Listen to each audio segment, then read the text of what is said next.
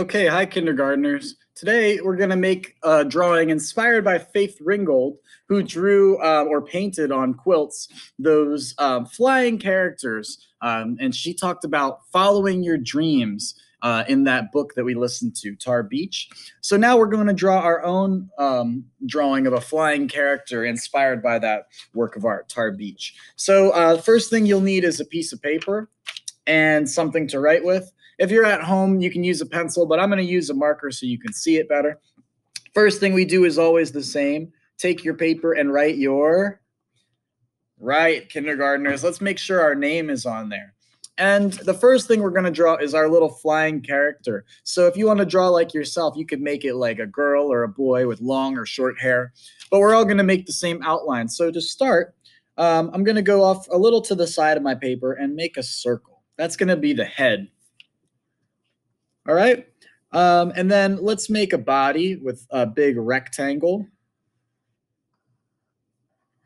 So the rectangle has 1, 2, 3, 4 sides. And now we can add like our arms onto our little person here. If they look like they're flying, I'm just going to do a line going up, come over, and back down.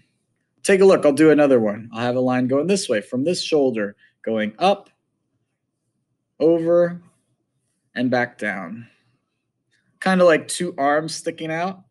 And we can even do the legs now too. I'll do another rectangle over here and then another rectangle over here. It doesn't have to be perfect. Look, oops, I made a mistake. That's okay. Yours does not have to be perfect. And let's make a little smiley face. So 2 dots for eyes and a little smile. Woohoo! I already see our flying person.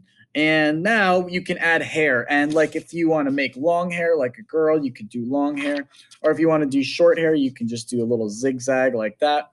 But go ahead and let's now make our buildings. So we're going to use more rectangles to make the buildings. So I'll make a shape with 1, 2, 3, 4. And let's make the buildings small so they don't touch the person. Some of them can be big, wide rectangles. So make them different shapes and sizes. Some can be tall and skinny. Some can come to a point.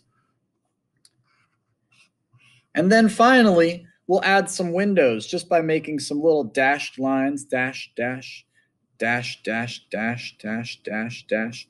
So I'm doing some dashed lines to make my windows. Doesn't have to be perfect. And you can make the windows however you want or draw a little door. And then last, kindergartners, now it's your time to color, and I want you to color neatly. If you want to make some stars in the sky, I like to make an X and then a line going right through. So we can make some stars in the sky as well. And then it's time for you to color in. Once we color, make sure you're not waving your hand around really fast. I don't want to see you guys waving your arm around fast. I want to see you guys coloring neatly, okay? So let's make sure that we color neatly. Blue for the sky. Color your buildings and your person however you want. All right, kindergartners? So that's what I want you to do today. Have fun, everybody.